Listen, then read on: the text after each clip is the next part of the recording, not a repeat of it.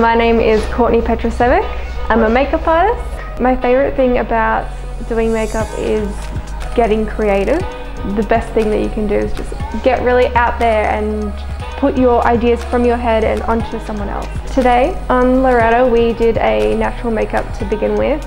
So it was basically just a bunch of like cool tone browns. We did a natural nude lip and we just did, you know, pretty basic natural makeup. And then for the second shoot we did a full-on like mermaid, gem, glitter everywhere kind of shoot.